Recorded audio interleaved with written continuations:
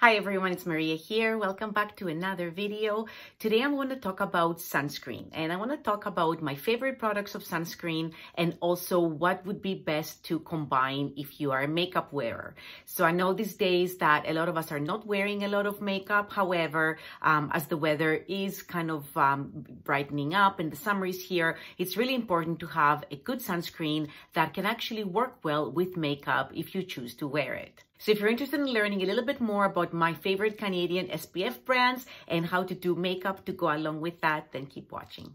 All right, everyone, so let's get to it. So I want to talk about 3 different points today in combination with the SPF and also the makeup. So the first thing I want to talk about is my 3 favorite SPF products, and they are all Canadian. And who are they best for? Like what types of skins, and maybe, what kind of lifestyle would they suit? Number 2, I want to talk about how much SPF to use, because I find that specifically when it comes to the face, many people are not wearing an adequate amount of SPF. So maybe you're wearing it, but it might not be enough. And number 3, I want to talk about the order of these products on your skin, the combination of the SPF and the makeup, and how you can be protected adequately. Okay, so let's start with the dewiest of the sunscreens that I have. And this one would be the Helena Lane Sun Cream. Now, this product comes from Vancouver, BC. It is completely waterless, and her products come in a puck shape like this. And it gives you a nice kind of dense cream, which is an SPF of about 30.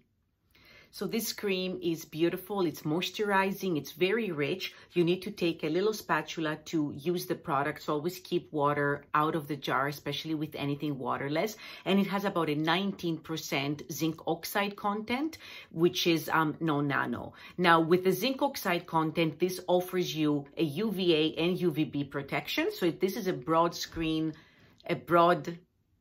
spectrum sunscreen, and it gives you that kind of full protection. So just make sure that when you're looking for a sunscreen, that if it has the zinc oxide, it needs to be over 15%. And if the zinc oxide in your sunscreen, your mineral sunscreen, is not at least 15%, have a look at the ingredients and see what else they're adding in there to boost that protection to a broad spectrum, okay? So UVA and UVB. You can find sunscreens definitely that have a lower zinc oxide content, but if they do that, it has to have a titanium dioxide or another one, maybe one of the conventional sunscreen ingredients, to give you that full spectrum protection. Now I'm going to take a little bit, I'm going to show you how it melts into the skin. I'm not wearing any makeup, and I just want to show you that even though it's quite rich, it really melts nicely into the skin. Because it is waterless, you can definitely see that it gives me a bit more of a, of a shine or a dewiness, I guess you want to say. All right, but it's a beautiful product, comes in 2 scents, in the lavender lime and also the calendula and chamomile. Now, this SPF cream would be fantastic for someone who just wants a moisturizer and sunscreen all in one. So beautiful product, keep it in your cabinet and apply it in the morning as your day cream, and voila, you're done. But just don't forget to reapply, okay? So I would probably say, depending on how fast you burn, you would have to reapply within an hour.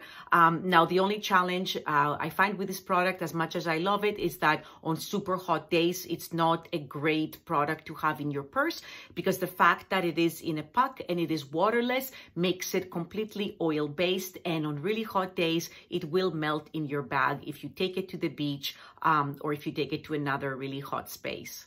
Okay. That said, I do love the minimalist ingredients. It is made with shea butter, jojoba oil, which is infused with calendula and chamomile flowers. So fantastic for sensitive skin. You can also use it on your kids. And it also contains avocado oil, beeswax, and the zinc oxide, which is 19%.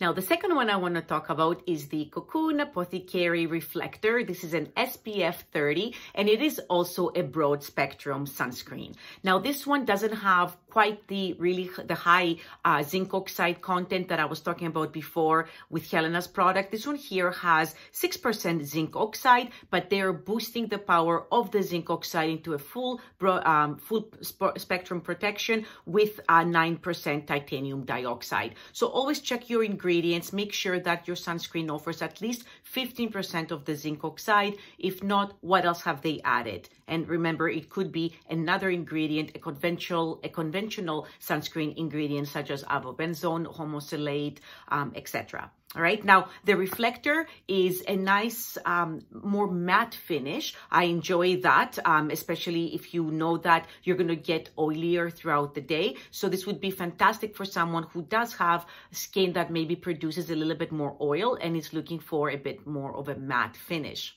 Okay, so it comes in a nice kind of easy to handle glass pump.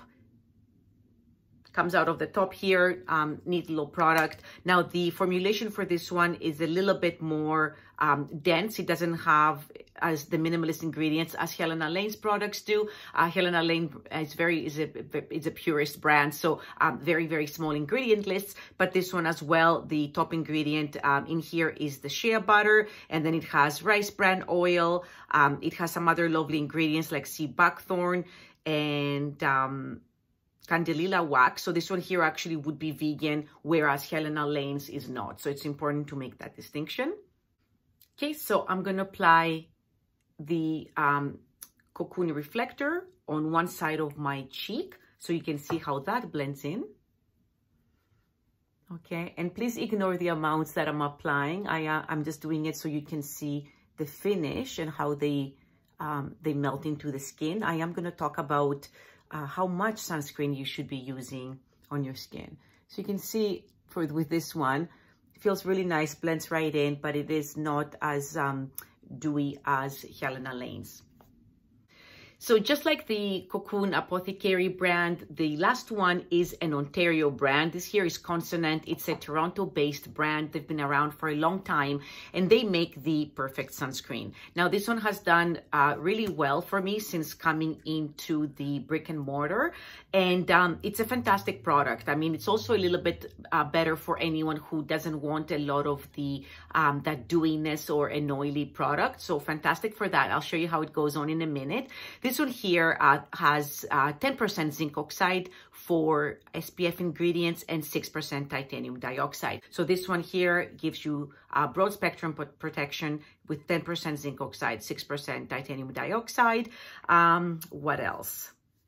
Okay, it's an SPF 30, okay? Just like the reflector and just like Helena Lane. I find that that is a good number to have on your face, but just remember that you are gonna have to reapply. So other than the SPF ingredients, this one here also contains jojoba seed oil and aloe vera extract. Now it goes on beautifully, and I just want to show you that this one here actually has a beautiful like off-white tone. Now it's not a tinted sunscreen, it's not sold as that, and that there are no different shades in it, right? So I was looking through the ingredients to see what is it that makes it this beautiful kind of like off-white or flesh color, and I found that it contains an iron oxide, so actually a black iron oxide. So I believe that that makes it look off-white. My other sunscreens do not contain that, and that's why they're, you know, your usual pure white, what you're used to seeing in a mineral sunscreen. Now I want to show you this one, how beautifully it blends into the skin, and just the fact that it's not, you know, completely white, although the other ones just melt into the skin beautifully, right? It just kind of disappears. All right, also unscented, cruelty-free. So this product also, you know, goes on a little bit more matte, but definitely the skin does not feel dry with either one. Okay, so Helena's, of course, is still a little bit dewy to the touch, but it makes a beautiful base for makeup, especially if you are looking for that beautiful dewiness. But these ones here too, the Cocoon on this side and the Consonant, they just go on and they still, you know, your skin still feels plump and hydrated. Okay, so now that we talked about the different options that I love and are tried and true, let's talk about how much you need.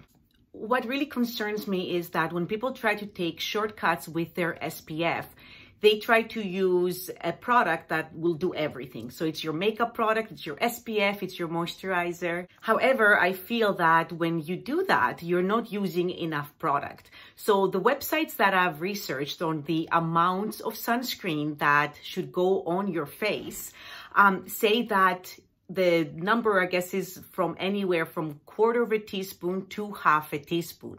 Now, about an ounce or a shot full of sunscreen is recommended for an adult's face, body, arms, legs. I think that also can be less or more, I guess, depending on, you know, how tall you are, how heavy you are, how much more you have to cover. So definitely take that into consideration. But I think what a good point here is to be able to apply the sunscreen and be able to see it when you apply it. Then you kind of blend it in and smooth it out into a flawless finish, especially when it's on your face. Some different sites that I've read, again, credible sources have recommended about 1/4, so 1/4 to 1/2 teaspoon of sunscreen on your face. So I want to show you that if you were to use a tinted moisturizer, let's say there was a product, there's a product out there you love and it has an SPF 30. I think that most women would, you know, take a little bit of the product and they would kind of go like this, they would go like this or something, and then blend it in. Maybe I'm wrong, but I think most people would not use enough. So I'm gonna do a little demonstration for you to show you how much is 1/4 teaspoon. So I'm gonna fill this up with the tinted moisturizer. So this is the Pure Anada tinted moisturizer. It doesn't contain SPF, but I'm just doing it so you can see. So let's say that this is about 1/4 teaspoon.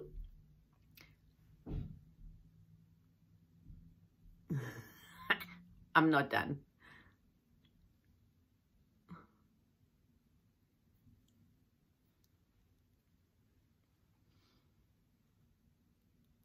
So do you see, this is even 1/4 teaspoon, like that is a lot of makeup. And this is kind of what concerns me when most people don't use that much. Even if you're using an SPF 50, you're using a 30, it doesn't matter, because the point is that you're not putting enough on. So you need to cover your face, you need to cover your ears. You need to bring this makeup product that you like to use as a faster way to apply sunscreen and makeup in one. It needs to cover your face, your ears, and there needs to be enough of it on so that when you apply it, you can see it. Okay, so the point here is just use enough. And you can tell that with all the sunscreens I put on, skin looks great, okay? So let's get to the order, because now you've noticed that I had the sunscreen on and then I went and put my foundation or my tinted moisturizer on top of that. All right, so what order should these products go on? Well, ideally, you shouldn't be putting anything on top of your SPF.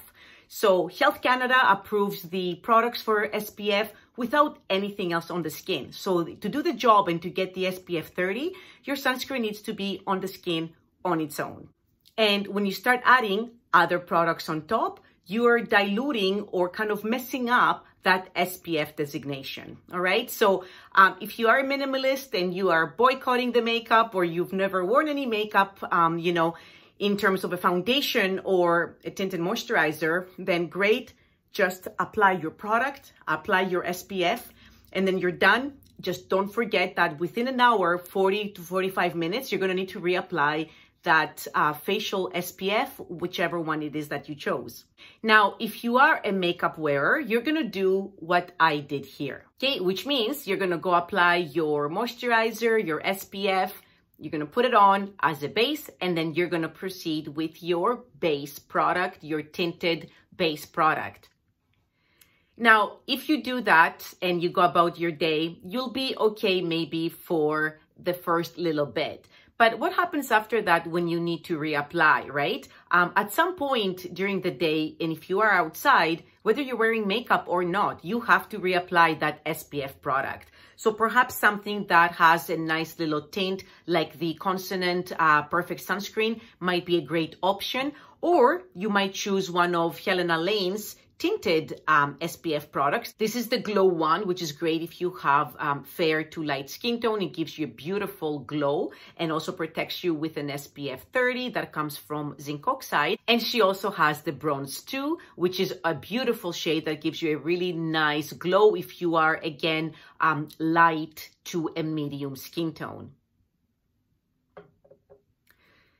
So this type of product takes care of the base of your skin, you know, in terms of color, and it also gives you the SPF protection. Now, remember the demo I did and the 1/4 teaspoon, and just make sure that you use enough. At some point during your day, you're going to have to decide if it's the makeup or if it's the sunscreen that needs to be a priority here. And obviously, I think for signs of aging, to protect your skin against cancer and the harmful rays of the sun, definitely the sunscreen wins, comes out on top. It has to be worn on top. Now, I want to give you another little tip for the face. A lot of people ask me, well, you know, Maria, is the SPF 30 enough? So the ones that I carry in my shop are all SPF 30 for the face.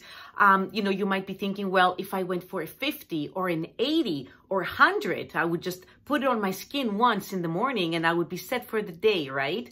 So actually, that's not true. You should be wearing on your face at least a 30, and that is actually good enough, all right? It's a good number, and I'll tell you why. So an SPF 15 filters out 93% of the sun's rays, right? That is pretty good, isn't it? And that is the 15.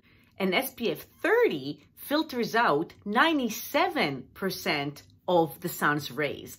Isn't that amazing?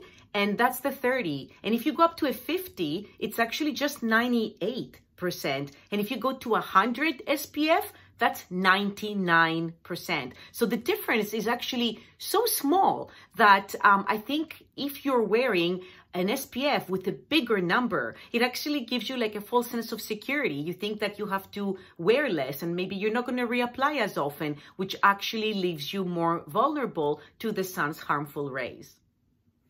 So I'd say just choose a good SPF 30 product, something that you like, something that blends into your skin, something that you, enjoy wearing, because the most important part of the SPF is you having it on. So I'm going to link all the products that I used today down below. If you have any questions, please drop me a line. I always welcome your questions and your comments. I'd be happy to answer any questions that you might have. And if you enjoyed this video, please subscribe to my channel and hit the little notification bell so you get notified the next time I post in the next video. All right? Thank you so much for being here. Thank you so much for watching. I'll catch you next time.